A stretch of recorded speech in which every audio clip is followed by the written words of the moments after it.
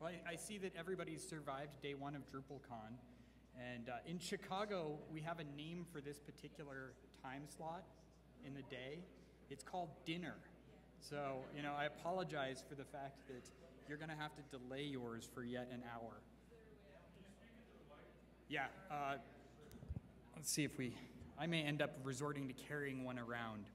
I added a couple words to the beginning of my title here. I added the architect and the organism, because I wanted to convey, through this title, a kind of mental image of what we're talking about. And I'm going to be talking about Plato and Aristotle and Drupal, okay?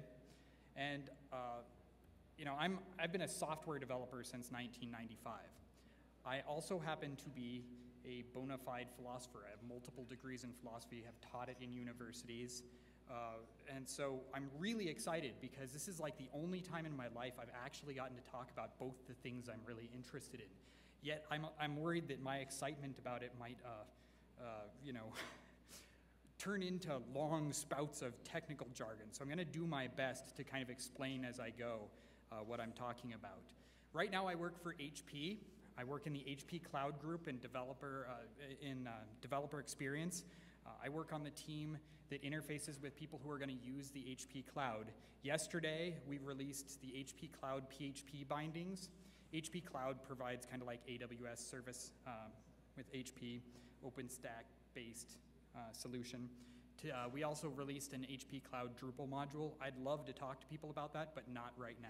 Okay, but in order to kind of celebrate the HP, our launching of a couple products, I thought, hey, I'll give away a couple of T-shirts. Okay, so I've got a couple of trivia questions, and if you get the question right, I'll give you a T-shirt. Okay, so raise your hand if you know the answer.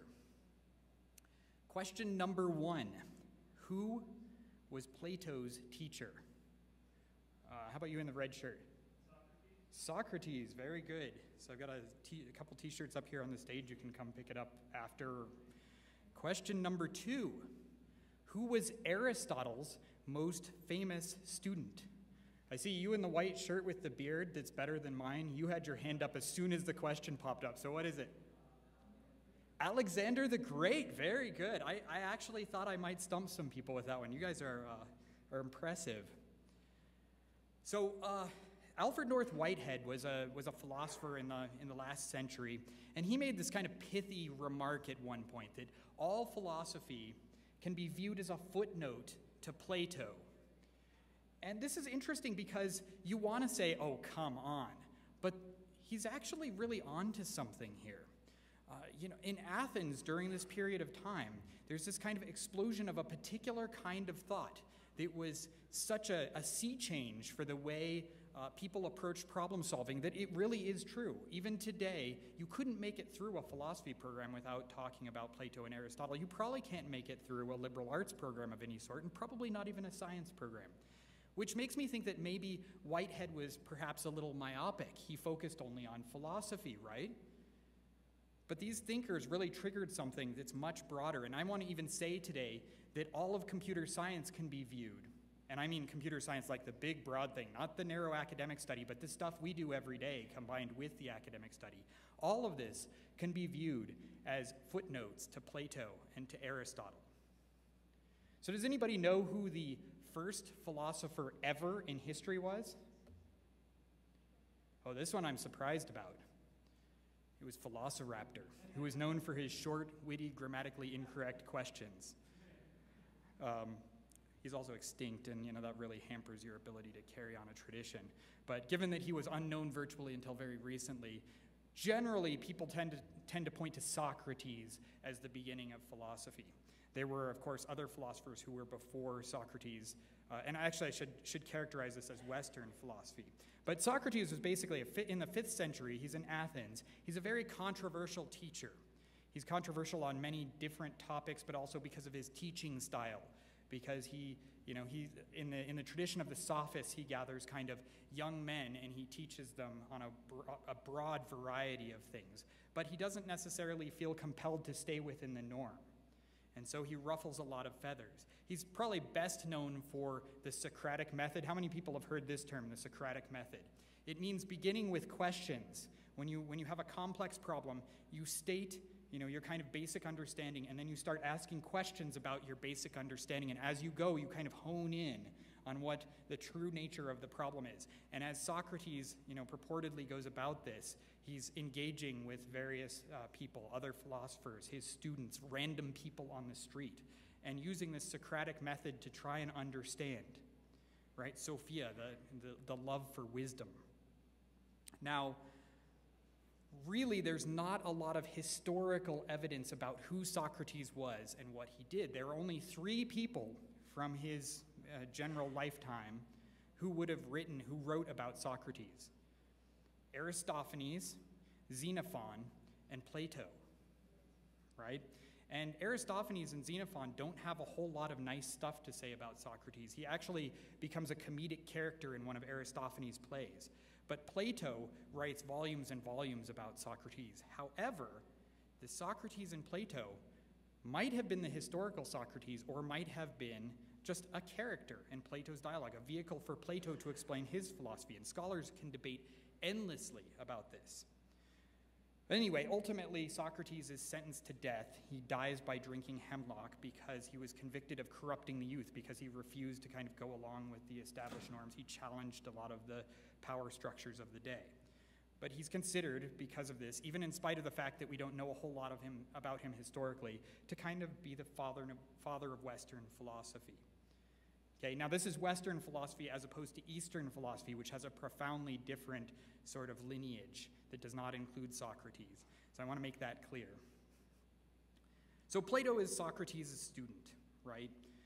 Probably in his mid-20s, Socrates dies. Nobody knows how long Plato was a student of Socrates, but Plato is very young when Socrates commits suicide, or is forced to commit suicide. And like Socrates, he's in Athens as he's studying under Socrates.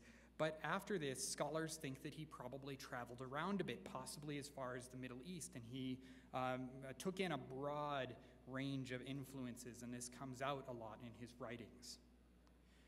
He wrote numerous books. Most of them are in the form of a dialogue, where you have Socrates usually as the main character engaging with between 2 and 5 or 6 different characters, all addressing one problem or a small range of problems. Okay, so we're not talking like a treatise. It's all very conversational. Now, Plato himself has a very famous student named Aristotle. But Aristotle and Plato, after Aristotle becomes sufficiently steeped in philosophy, don't necessarily agree, and so they sort of split up, right? And Aristotle's school stands in some controversy, in some competition with Plato's. Now, Aristotle is a very interesting character, because he's like this fountain of thought on these broad ranges of topics, right? Of course, he's a philosopher. He also worked in natural science, really shaped the way natural science has been done since his time, even today. He contributed to literary theory, probably developed the most formal literary theory system. He wrote the rhetoric, and he also employed this method called the indoxic review at the beginning of his books that basically is a form of literary criticism against his contemporaries, or evaluating his contemporaries. And of course, like Plato, political science is a big deal to Aristotle, but he considers it very broadly, including probably one of the few really interesting analyses of friendship and what a fundamental relationship that is. And then I wanted to highlight biology, because biology, which was one of his passions, really informs a lot of the other areas, because what he sees and why he's credited with just, kind of contributing to the natural sciences is, instead of seeing a phenomenon and trying to explain it by appeal to some kind of abstract cosmic principle, Aristotle looks at things and looks for physical explanations of why they're happening. He starts looking at causes. He has 4 different kinds of causes that he describes, and he wants to understand what thing causes what other thing to do what action. He's very interested in the dynamism of the world. Absolutely crucial, and he has a very biological model of this. All right, we've just had like the 9-minute and 25-second introduction to Western philosophy, right? But what does any of this have to do with us? I'm going to tell you. I think this is the most important slide. If I could carve this on the back of your eyeballs, I would. I think this is an incredibly profound painting. This was done by Raphael probably in the early 1500s, and it's called the School of Athens. Okay, can you see you've got all these people standing around, and then take a look at that archway in the middle. There's a close-up. This summarizes what I'm going to talk about today. You've got two people standing there. On the left, that would be stage right, you have Plato, and on the other side, you have Aristotle. Now, take a look at how Plato is standing there. In one hand, he's got a book. In the other, he's pointing up toward the sky. The book that he's holding is called the Timaeus. It was one of his dialogues. And this dialogue was what's typically called a cosmology. He was trying to explain the order of the universe, and he was trying to explain this in kind of a combination of a mythology, but grounded in a philosophy. Okay, and it's a big vehicle for explaining the Platonic view of reality. And he's pointing up. He's pointing upwards because Plato has this kind of sensibility toward the ideal. He thinks that we look at reality and we try to build an abstraction or try to understand it in a more abstract way. And so we're looking up, to try and understand the more pure version of reality. This is going to be a big deal, and I'm going to talk a lot about this. But before going that way, let's talk about Aristotle, because he's holding a different book in his hands. It looks like the Ethics, probably the Nicomachean Ethics, which was a book that he wrote probably for his son that explains not specifically a moral system, but kind of a broad code of how you ought to live in the world, okay? And it's based on this idea of dynamism that I talked about before, this kind of biological understanding of the world as a bunch of things that are moving and working together to create various things. They're always changing. And his ethics becomes to reflect that, because it reflects human beings as creatures that change over time, that have the capability of changing, of first learning and then acting on what they've learned. And he's pointing down to the ground. Like his natural science, he wants to look in the world to understand what's going on, outward, not upward towards some kind of abstraction. This becomes a very, very fascinating distinction between Plato and Aristotle. And let's start with Plato, and let's look, and we're going to go through a philosophy in order to explain a computer science, okay? There are three words here that I kind of want you to be attuned to as I talk: forms, perfection, and reality. Now, every once in a while, philosophers use words in ways that are unexpected. And so I try to highlight words and provide definitions where I think they might cause confusion. And this one is a good example to start with: ideal. A lot of times when we say ideal, what we intend is perfection, right? But that's not typically what a philosopher, and particularly not someone like Plato, meant by the term ideal. It means primarily having to do with an idea or with a mental object. What's a mental object? I mean, phrased briefly, we're talking about an object that does not exist in a physical sense of the word. It exists in a mental sense of the word. Probably the easiest way to describe this is to think about a number. Okay, let's keep it simple. Let's talk about 1. There is no 1 that we see lying around. When we might say, well, I've got one of those. Or we might say, here's the digit 1. But it's a symbolic representation that points to whatever 1 actually is, whatever oneness actually is. That's one example of a mental object, but it's by no means the only. Numbers aren't the only mental objects. And as we see in Plato, there are a whole lot of mental objects. But this does all kind of raise the question, what exactly is an ideal boyfriend or girlfriend if it's something that's an idea and not a reality, or a physical manifestation, right? One of Plato's most popular stories is the story of the cave, Plato's cave. This great artist, whoever writes XKCD, once tried to capture this idea. Here you've got an individual calling some kind of support desk and trying to describe this existential dilemma in which he finds himself. And the support desk person is trying to figure out what he's talking about, and finally she says, "I'm sorry, but we can't send a search and rescue team into Plato's cave." Okay, we don't solve philosophical problems here. It's interesting for two reasons. First of all, because the problem he describes has nothing to do with Plato's cave. It's actually Descartes' evil deceiver is the root of this kind of problem, and became later the brains in a vat problem. Philosophers have fun naming things. But I do want to tell you the story of Plato's cave. So Plato says, here's a story. Imagine you've got these guys who are chained to a wall in a cave. They can't turn their heads. They can't really see anything except the wall opposite them. And somewhere in the cave are torches or something, this flickering source of light. And it casts shadows against this wall. And as other things move in front of the flames, there are shadows cast against the wall. Now, these people who have been here for their entire conscious existence know nothing other than the shadows on the wall. And they mistakenly believe that the shadows are what's actually out there. Those are the real things. Now, one of the prisoners happens to break free from his chains at some point, and he walks away from his wall and turns the corner and sees the torch. And then he walks out of the cave, up above ground, and he sees the sun, and he sees flowers and trees and birds and chirping birds. And he realizes that all along he'd been looking at the shadows thinking that those were reality, and they're not reality at all. They're the remnants, the cast-off of what's real. They're a shadow of what's real, quite literally in that case. So he returns to the cave and says, hey guys, you will not believe this. All our lives we've been staring at the wrong thing. You've got to come with me out here and see reality. And his friends refuse to go. Now, Plato, I think, is describing himself and what he saw as his mission in life. But the question that lies behind this is, what is real? Plato's saying, you're looking at the wrong thing. That's not real. Now, to understand what's motivating Plato and what he thinks is real, you should understand another distinction in Greek philosophy, the distinction between being and becoming. For something to be means that it's in this kind of static, finished, and complete state. It's done. If it's changing, it's not done.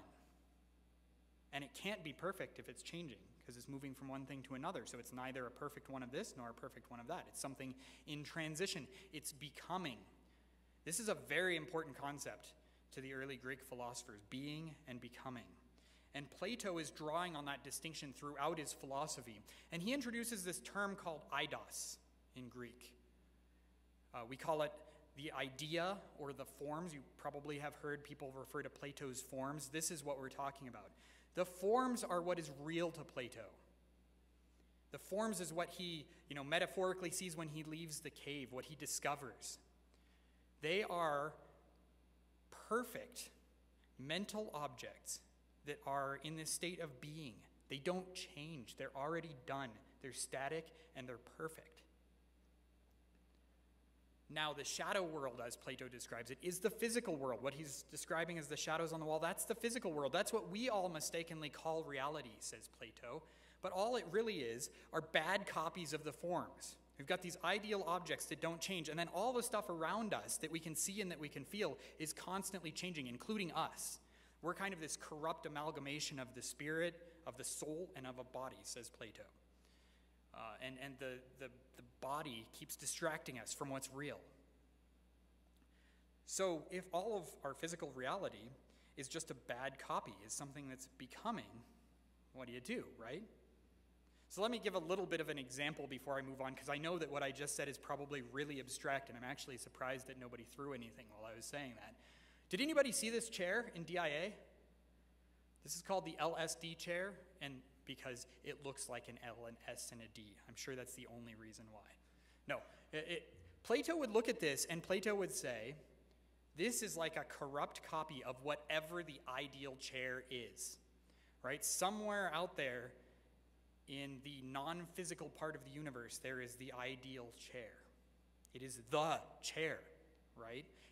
All these chairs that are filling the room are nothing but bad copies of that idea of chair that we are aware of the idea, but we just can't quite get it, and we can't possibly put it in the physical world, because the minute we do that, we're introducing change, and it's not the ideal anymore.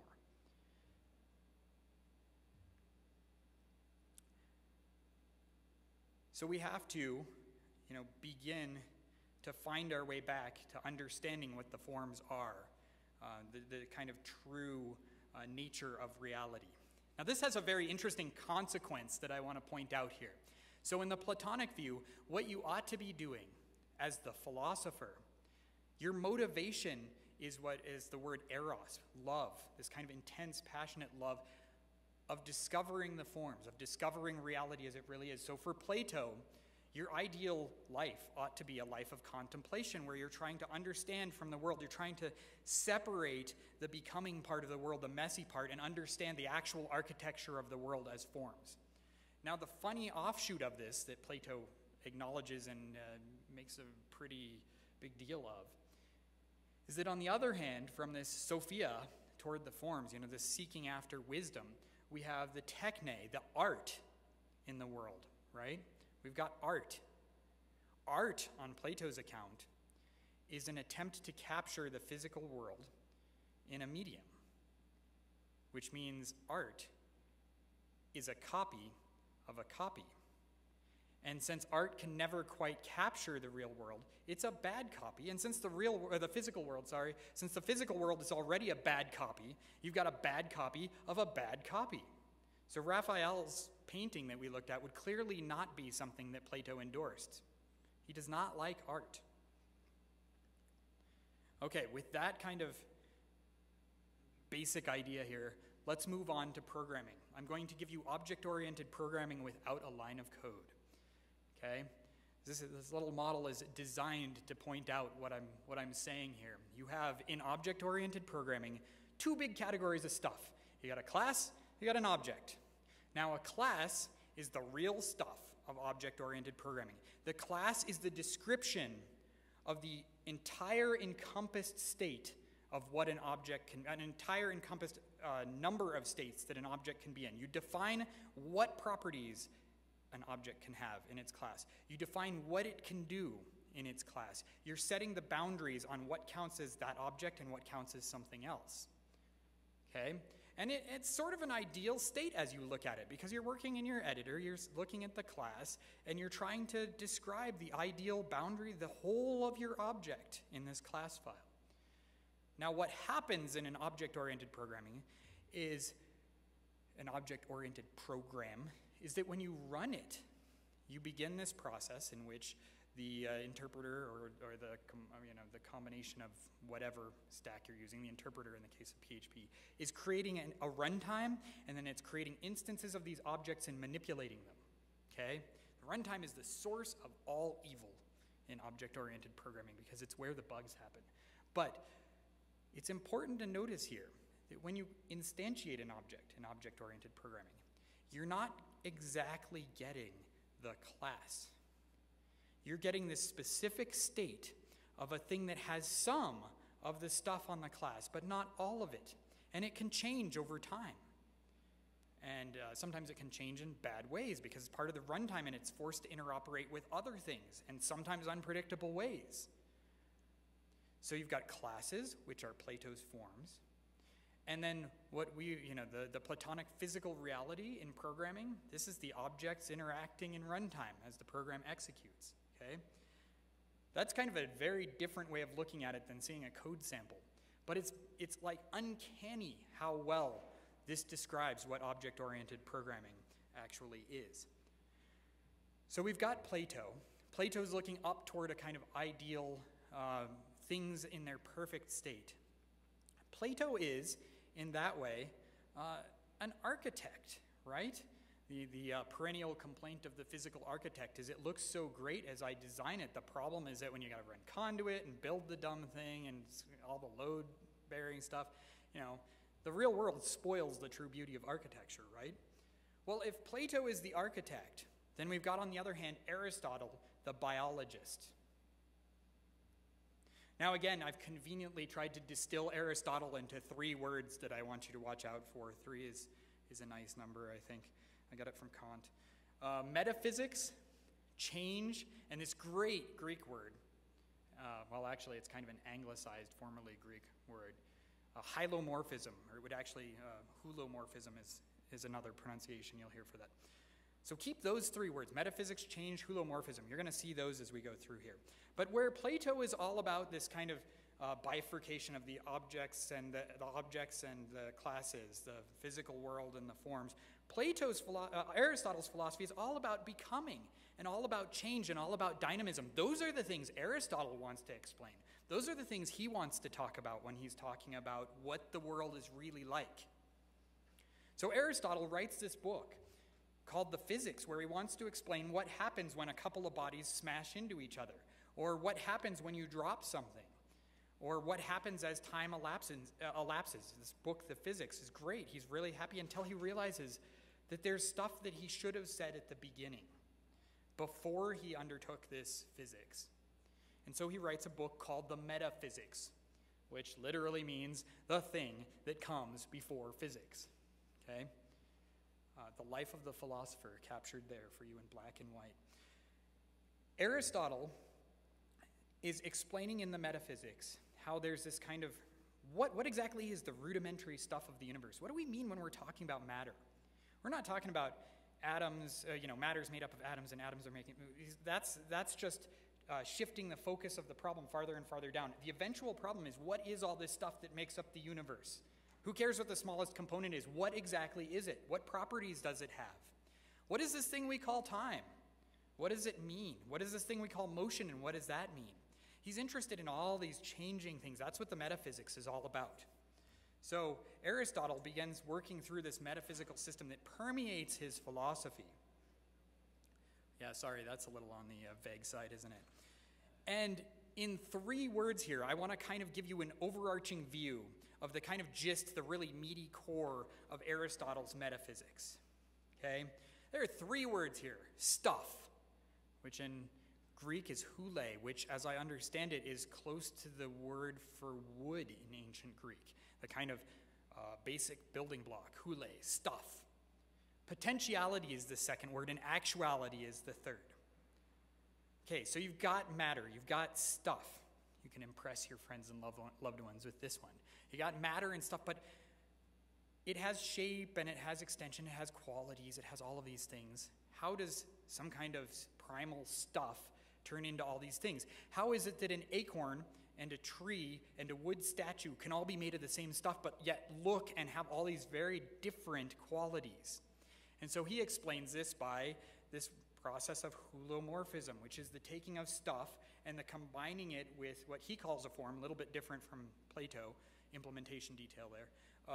What you inform the object or inform the matter, and it becomes a thing. But it's not just staying that thing, it's changing. And it's changing because it has, any given piece of matter has vast potential to be other things. And so you get this very interesting, very famous, very vexing philosophical model out of Aristotle of potentiality and actuality. And scholars tend to call it the kind of potentiality, actuality models 1 and 2. Okay, there you go. More vague philosophical stuff for you. Now, Aristotle is saying here, you've got potential. Any given thing has potential to become other things, okay? But in Aristotle's model, as it becomes something else, it again picks up a new potentiality to be actualized in another way. How is that for vague? Aristotle ends up explaining this as an ethical point and talking about how we as humans, we as children begin to develop virtues, right? Particular behaviors and characterization, hopefully virtues and not vices. But once we've actually got the virtue inside of us, that doesn't mean that we're just automatically virtuous. We just have the potential now to act virtuous. And each time in reality where we follow our virtue, we play out our virtue, we're actualizing the virtue in a different way. This is his 2-tier model. It's really easy to see his code. Okay? You open up your editor, you've got a blank screen. You have all of this potential. What is it going to become? You code it, and as you finish writing the last line of code, you now have something. You've actualized one of those many potential things it could be. But if we all just wrote code for the sake of that first actuality, we'd have a world filled with even more useless code than the code we already have, right? So we've got this code, but it only really actualizes. It's got the potential to run now. And it's really only actualized again when we actually execute the program, and that's when it's hitting its second layer of potentiality. This is Aristotle's model for how the world kind of works.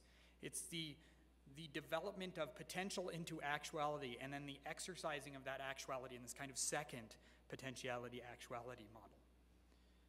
Again, as I noticed these things, it was just like, wow, it's what we do. It's how things work. It describes how we built our computers to work. It just, amazes me. So now we've got this interesting juxtaposition that in computer science we tend to talk about as the functional versus the imperative models, and object-oriented programming is on the imperative side, okay? And we've seen Plato's system for this already. The focus is on being, right? The focus is on what's the current state of something. What's the ideal, how do we describe the kind of stuff that exists in our universe? And what's it gonna be like when it's in the runtime, okay? Focus a lot on data structures. We need things like encapsulation, where certain objects are under the control of wrapped around objects, and the wrapper object is manipulating the inner objects. A lot of focus on structures. I'm going to come back to this because it's amazing how Plato would design a system. Now, Aristotle, on the other hand, is interested in becoming, in things constantly transitioning, okay? He's interested in what transformation is occurring. What's first class to him isn't how you describe the data, but how it's moving through the system and how the system is changing and how the end result differs so much from the beginning and how you get predictable paths, but you have different potentialities that actualize depending on the inputs, right? All very, very functional, just like you would see in a functional programming language. One of the more core ones, like, I don't know, maybe Haskell or Clojure or something like that. And I'm going to avoid talking about functional programming to that level because I'd bore you, I think, if not myself first. But the important part about functional programming is that the focus of functional programming is on paying attention to the process, the functions that are happening. Here you go. You got a pony. Plato's pony looks like this. All right, it's got 4 legs, it's got a head, it's got some ears, it's got this potential range of motion for these things. It's got a tail, it's got a color. That's how Plato describes his pony. The functional take on the pony is it's a running thing, it's a hay-eating thing, it's something that eats hay, it's something that runs, it's something that, describing what it does, how it interacts, okay? That's really kind of a good way to distinguish between these two. So Aristotle would worry about Plato's model because, for him, about the whole object-oriented model, because it places too much emphasis on the data structure and the state and the objects and classes and the design patterns and things like that. He thinks you should focus more on the kind of dynamic aspects, the runtime, the potentiality, the actuality. All right, what in the world does all of that have to do with Drupal? Now, I'm going to suggest here that Drupal is lost in medieval philosophy, okay? It's stuck between the two. It's halfway between Aristotle and Plato. Now, an interesting thing happened in the history of philosophy. Platonism, Aristotelianism, they get off to a good start. They develop schools. These schools develop themselves. Well, gradually, history has a way of working through these things, and Platonism kind of gets adapted into another system and grafted in and then sort of buried underneath it. And that system becomes sort of so ingrained that the Aristotelians sort of fall out of favor. And they start moving Aristotle out of Europe and down into the Middle East, and they kind of smuggle out the Aristotelians and they get their manuscripts out. And for a while, it seems like both of these guys are absent from Western philosophy. Now, it's the Arabic cultures who discover Aristotle again, and they bring it back to the Western world. And around the same time, a lot of the Platonic stuff starts to come back up again. And the philosophers of the day start looking at this stuff and trying to understand it again. And they've lost the context behind it because it's been gone, so they have to relearn everything. And their first take is, all right, we've got these two guys that say stuff that looks about the same. What exactly were they getting at together? They didn't understand at that time that they were trying to merge two systems that didn't work together. They were two different systems. Now let's talk about Drupal. Drupal has a lot of Aristotelian underpinnings in it. You know, the kind of stuff of Drupal is these basic, simple types. We don't spend much time, didn't spend much time. Think back to Drupal 5. We didn't spend much time describing formal data structures as classes or anything. We had stuff like FAPI, but they're really just arrays, and they're really malleable. And we don't really monitor what goes into them and what comes out. We just assume that sometimes we'll need something in here, we look and see if it's there, and if it is, we use it, right? So the stuff model is pretty basic. But what makes Drupal so interesting is the hook model. Because any module can kind of be loaded in here and imbue the system with a new potential to be something else. And as it gets executed with these new modules enabled, we get new reactions and new outputs. We're like adding new potential and seeing new actualizations of that potential. It's a very Aristotelian model. I think it might actually be one of the most Aristotelian programs ever, in spite of the fact that it actually wasn't written in a functional language and isn't actually truly functional. But it captures something of the essence of Aristotle's model and something of the essence of functional programming in this kind of beautiful way. Yeah, here you go. Here's what you can toss out to your friends. You've got the perennial plaguing question of whether Drupal is a CMS or a framework. Just say, no, you got it all wrong. It's neither of those. It's a hylomorphic engine. Drupal is the only hylomorphic engine on the planet, right? It's all about potentiality and actuality and informing the raw stuff of your data into something greater than that. But Plato doesn't like this, right? Plato hates this. You know, he thinks hylomorphism is dumb. He thinks it's the wrong thing. He thinks it's scary because it's unpredictable, it doesn't have structure, and it's missing the top layer, right? It's missing reality to Plato. It's focusing on the shadows and not on reality. So Plato wants you to go out and rewrite Drupal using classes and objects, right? What would Plato do with Drupal? Yeah, he's going to do classes, right? He's going to do static wrappers around things in order to expose global state in a good way. So he can access it, find out what's really happening there. He wants a persistence layer because the more still your data is and the less it moves, the better. And the abstractions that describe what it means to persist something, that's a form. Design patterns are like, Plato would be like, yes, the design pattern. That's exactly what we need. We need a pattern that describes exactly how your code should function. And look, it applies all these other places because all those places where you put it, they're just imperfect copies of the design pattern. Right? And over Plato's going, and state.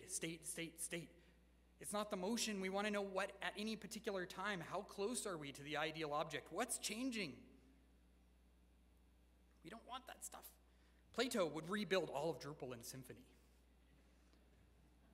Symfony is a beautiful Platonic system. So that's what Plato would do. Now that leaves us with the philosopher's question. Quo vadis, it's Latin. It means, oh crap, what are we going to do now? It means, actually, where are we going? We've tried something. We're kind of in the process of trying something. But what I really want to get at is that we can learn a lesson from philosophy here. We can learn a lesson from the medieval philosophers who found Plato and found Aristotle and thought they could build a single system out of the two of them.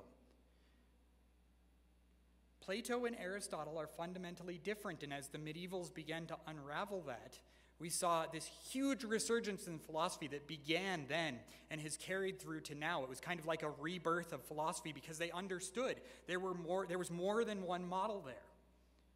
Aquinas loved Aristotle so much that he called him the philosopher. He called Plato, Plato. So what is it exactly that the medievals kind of tapped into and eventually realized, and what kind of moved them beyond that? Well, the answer to the question is to point us back to software development and to say, well, what's a big, big problem that perennially plagues software? Complexity. It's the arch nemesis of software. Complex models are hard to work with. Complex code is hard to read. Complex operating parameters are bad. Complex APIs give us headaches, okay? And by no means is computer science the only one that's realized this. Here are a couple of philosophical, jargony sorts of things that are all ways to respond to complexity. You've probably heard of Occam's razor. It's probably the most popular of these up here. It's the incredibly bad principle that the simplest solution should always be favored over the complex solution. Bad only because it's probably an oversimplification. But it captures exactly what I'm talking about, right? It's complexity we're waging war with. Logical positivism in the last century was this attempt to say if we could just define everything and rigorously apply formal logic, then we could get rid of all those plaguing things that we don't want to talk about, like God. The categorical imperative that Kant develops, this is his single moral principle that he believes can unravel for us the mystery of morality by giving us a principle that explains why we've got all these other ones and tell us how to generate new ones. It's like a meta-moral principle. It's fascinating. And I'm not going to talk about it because, I'm already jazzed up enough. Taxonomy is Aristotle's baby, right? He says, here's how we classify things. An elephant is a pachyderm, a blue jay is a bird, a platypus is a physical reductionism. This is a model that's actually popular right now, and the attempt in physical reductionism is to say, our problem with complexity is we keep using the wrong words. If we can describe reality as a series of physical interactions, then we get rid of all those terms that tend to confuse us because we're focusing on the physical interactions, and thus we get rid of complexity. And then the one closest to our home is probably model and simulation theory, which is how is it that we can figure out and identify which of these little pieces of data we don't need to capture and which we do so that we can model a system and get a pretty decent predictive simulation out of it. All of philosophy is about taming complexity. So what is it about complexity that makes it so noxious to us? Especially as computer programmers and computer users and tech people. Ambiguity is one. Complexity breeds ambiguity.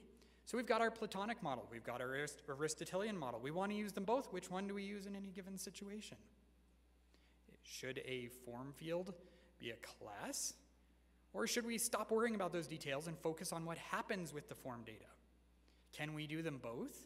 If we do them both, what happens when any kind of conflict between our philosophical systems arise? Because they're going to happen. They're happening already. At lunchtime, I had several discussions with people about this scary symphony stuff when it comes in. What are we going to do with the menu router? Are we still going to have hooks for the menu router? Are we still going to have configurate? Are we still going to have variable get? Are we still going to have variable set? What about my arrays? Am I going to have to learn how to write classes for every single thing I want to do? There's an ambiguity that comes up, and it might look like something we can tame, but it's going to keep coming back and biting us because we have competing models that are going to continue to be incompatible. Now, anti-reductionism is another. Complexity resists simplification and reductionism because the more complexity we introduce into a system, the harder it becomes to reconceptualize it without starting to lose important bits, right? I mean, now that we currently have a theme model that has both the kind of function-driven model and the array-driven model, it gets kind of complicated. Actually, it's a good one for ambiguity, too, because it gets hard to tell which we're supposed to do, and it gets hard to say exactly what we're trying to encompass when we're talking about this. And every time we try and capture it, it seems like we have to say, oh, yeah, and this thing, too. Oh, and this thing, too.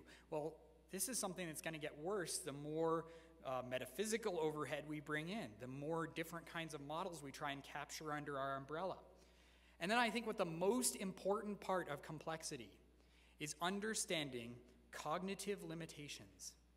We think very highly of ourselves, both individually and collectively, in this regard.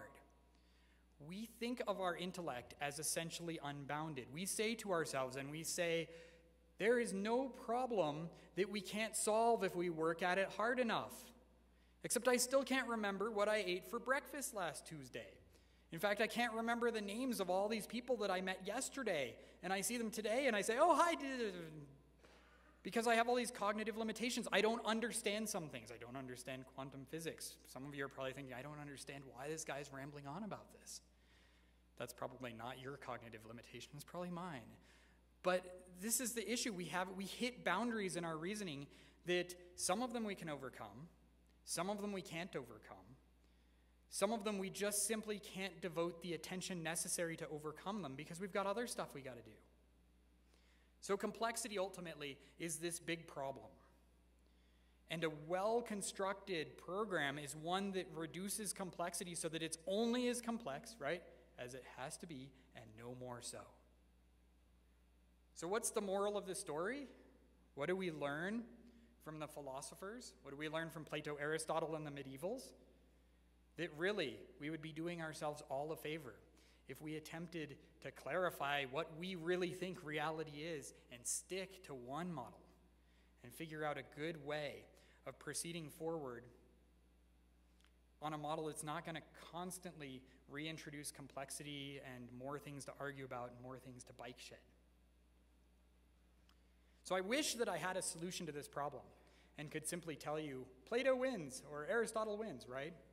But one of my mentors in philosophy says, there are philosophers who believe that they should answer the questions that are out there. But, really, the philosophers who do the best are the ones who ask really hard questions, and then everybody else somehow feels obligated to answer the questions. I thought, well, that's good advice, and particularly good because I have no idea what the right answer is. But I want to raise the question because I think that by taking it out of the code, by removing it from the dollar signs and the arrow symbols and the ampersands, and moving it back to a layer of sort of a conceptual viewing of what the actual models in conflict are, we can actually have a more productive conversation, perhaps more inclusive, and perhaps one that doesn't get bogged down in the, well, if we just use references here, it'll solve this problem. Because we tend to bike shed, but we also tend to latch on to the little details and forget that we're multiplying complexity by doing that sometimes. So if you have a solution, bring it out, talk about it, and that sort of thing. And I hope that's what's happening here today. It's interesting because when I originally proposed this session, I knew only a little bit of what was going on with Symfony. And then, as the conference unfolds, we're hearing about each of the core teams reporting on how much Symfony can bring to the table here. And so it sort of ended up being surprisingly timely to talk about this sort of thing. But this is the end. This is the end for me. I got you to the model, I got you to the conversation point, and I can't take you any farther. So, but I can try to answer questions if you have them. So we've got a few minutes left. I'm perfectly understanding if your stomach is growling as loudly as mine is. But if you've got some questions, I'd love to hear them. Maybe address them or maybe say, yes. I grew a beard so I could say, yes, very interesting. I'd have to think about that, right? Yeah? There's a mic right back here if you want to. Oh. Very interesting conversation you're setting up. What I'm wondering about is when you talk about Aristotle and Plato's view of the world, and you say that, they're both trying in their own way to reduce complexity. And if we try to meld these two things together, then we're only introducing ambiguity and we're making the world even more complex than we should.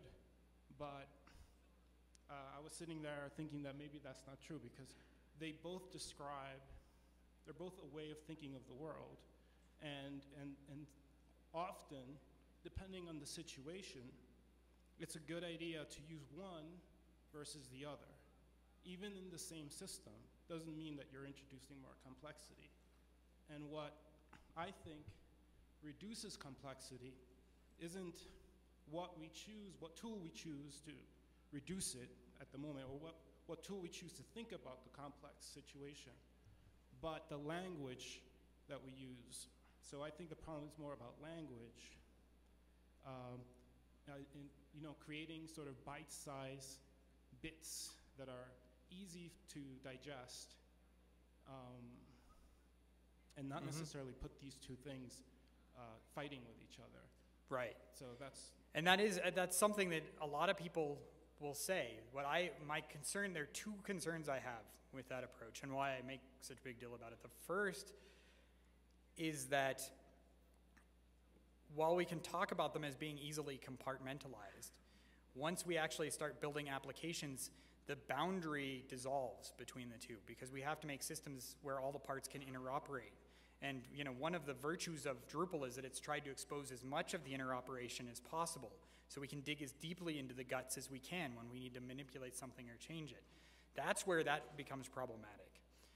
And the other is simply that we have to move data through the system, and we have to have some kind of form for meaningfully moving that data. And we don't necessarily want to pass all data back and forth as CSV files and then kind of expand them in each function. So do we use arrays? Do we use classed objects?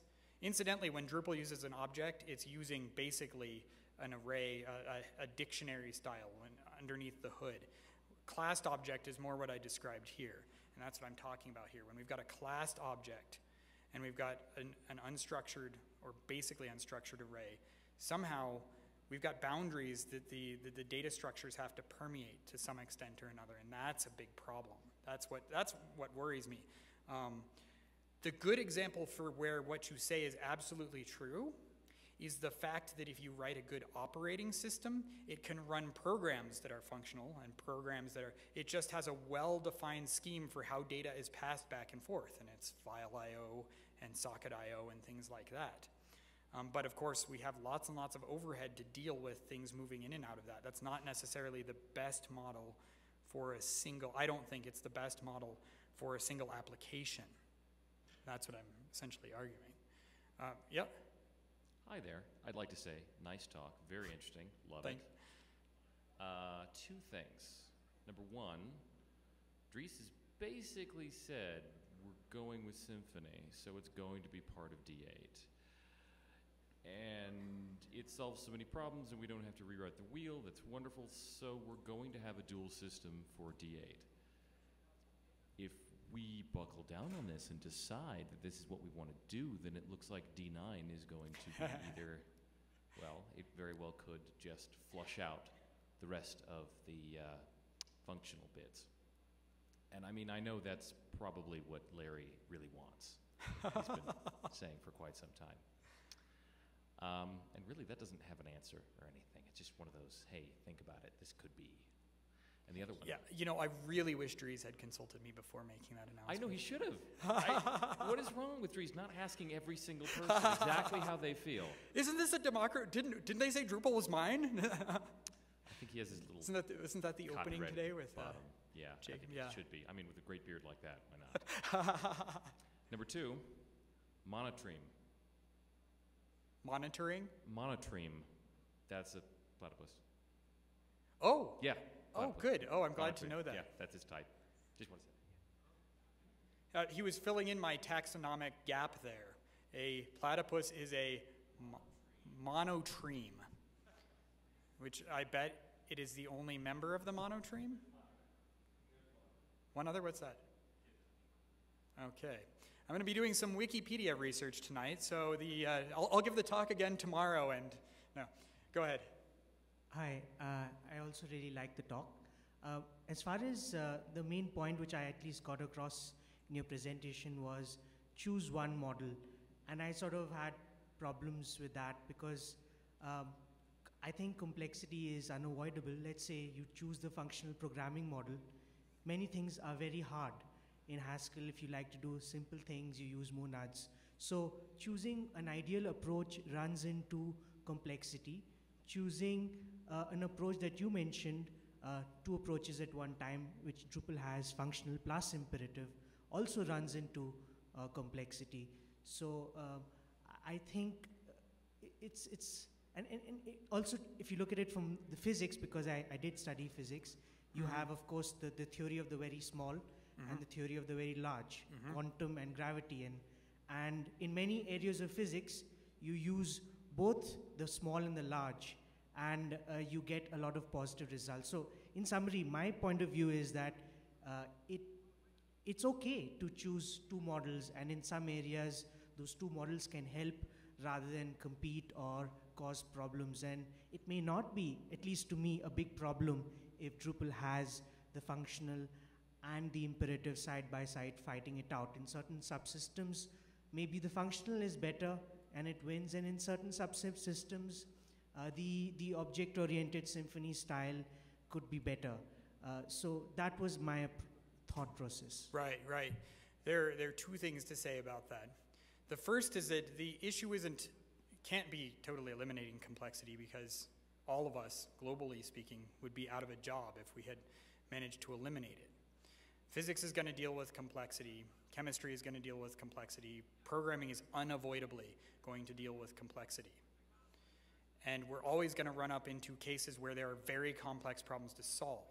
But what we don't want to do is introduce more complexity into the system. And what I'm claiming is, instead of reducing or managing complexity, the danger here is in multiplying complexity by bringing in things that are already conflicting theories.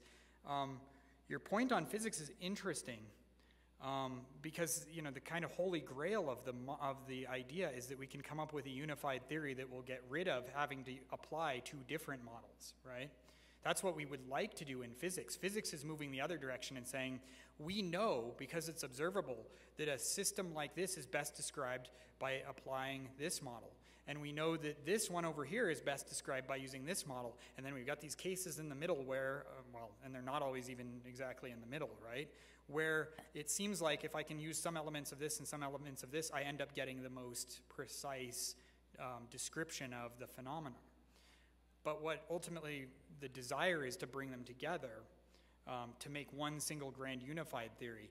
When you're dealing with two models that are, really intrinsically conflicting, it's a high hope to think that you can take them and somehow merge them together. And it is not something that hasn't been tried. Scala is a great example of a language that tries very hard to blend object-oriented programming and functional programming, and it's a very, very complex language. But also, in its way, it's a very beautiful one.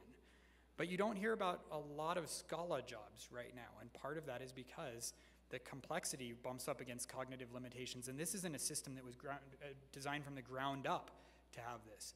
We're taking existing models and trying to, kind of push them together. But at the same time, you're onto something there about the fact that sometimes you just are stuck working with two models. And maybe that's the answer to the Drupal 8 conundrum here, is that if we can't actually say, by fiat, we're eliminating one of the models, then the best we can do is apply the lessons that that physics in general gives us and say, well, we can do our best to merge them together until the opportune time comes to simplify on a grander scale, right? That was a really long answer, and I hope I didn't. Go for it. I wanted to chime in with my agreement. There are two disagreements. I think you actually did a very good job of presenting a debate that's going to be now. It's going to spark a really good conversation over drinks tonight. I think this is a really good question. So that was more of a statement. Because I know, I come from Java background, and I miss being able to open Eclipse, look at what I'm overriding, see all the public methods I'm allowed to override. Yeah. Now with eventually I got used to Drupal's hook system, and once I got familiar with it, I kind of was able to just, type in with Eclipse's plugin hooks, and then control space and see what I can override given my scenario. Ooh. But it became a pain in the butt when the two, when object orientation became as popular in Drupal as it is today. Yeah. And now I have to use basically examples module or memorization for everything I'm about to implement. Yeah. You know what I mean? Or I live in Xdebug, but I can't predict how I'm going to implement what I'm going to implement if I haven't been exposed to it before. So it's just this chaotic unpredictability that I agree would actually be solved with some sort of unified model, or at least, I don't know. Yeah, but, something cleaner than what we have today, at least. Exactly. Yeah. But I do have a question, which is, I know a lot of people, because I know the object orientation discussion has been going on for a very, very long time. And every time I've seen people bring it up, why isn't Drupal object oriented? People have had an answer of sorts, like Drupal technically has to be the way it is given certain circumstances. And I've never really known what the canonical answer is to that question. Why has it been? Do you know? I think I hear the same answers you do. Well, the hook system wouldn't work in object-oriented programming. Well, what about an observer model? Well, it wouldn't work the same way. And I think the closest to the true answer is that when Drupal was authored, we were stuck with PHP 4, whose actual implementation of object orientation was really very clearly a bolt-on and didn't, had some very bizarre side effects. Statics didn't always work the way you thought. Inheritance had some little quirks to it. And I think it really wasn't until Drupal was well past 4.7 or so that PHP 5 was common enough that we could use it as a target platform. That I think is that's the best actual answer I've gotten. I think most of the ones that tend to argue about models are more polemical than factual, I think. Interestingly, if you look at Drupal 1.0, there's a lot of it that's object-oriented. The entire template system is object-oriented. So it was experimented with early on and then jettisoned because of its limitations. Gotcha. Cool, thanks. I'm going to go ahead. You want to do your question really quickly, and I'll try and answer it very, very quickly. Yeah, this is actually more of just a comment. First of all, great talk. This is something that I've been thinking a lot about myself too, and it's also really nice to kind of step back and look at these issues after spending most of the day steeped in more specific code. One thing that I've kind of thought about is it seems to me that the contrib and the core space are more of the Platonic approach, whereas when you're actually working on a project for a business or for something in the real world, you take more of an Aristotelian approach, and I think that's kind of how they are melded together in that they're scenario based.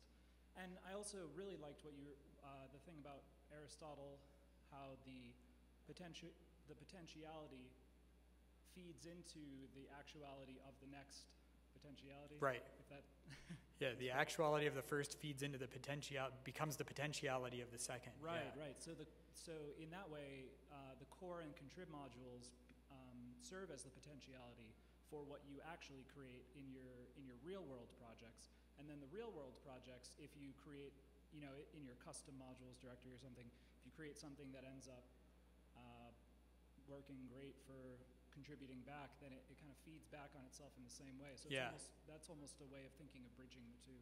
Yeah, it's even a more cyclic approach than Aristotle because it's a feedback loop of sorts, right? Your first point is really interesting to me because we've been talking about the mechanics of the code, and you just took the conversation and bumped it up a level to the actual business process, or the kind of broadly construed the development process of how we actually have to work on code when we're building stuff. You've got the core model where the focus is on building just a system that can do this kind of stuff, and then you've got those of us who actually build stuff for clients or for our companies or whatever have to take a kind of different approach because we're working on implementing a solution to a problem. And I think that's true. I have to think about whether or not that's truly Platonic or Aristotelian, but it's a really interesting observation that model is actually different and could be described in similar terms but at a different layer. You have like tiers of it. All right, well, I'm gonna let you guys go get dinner, and thank you all very much. I really appreciate it.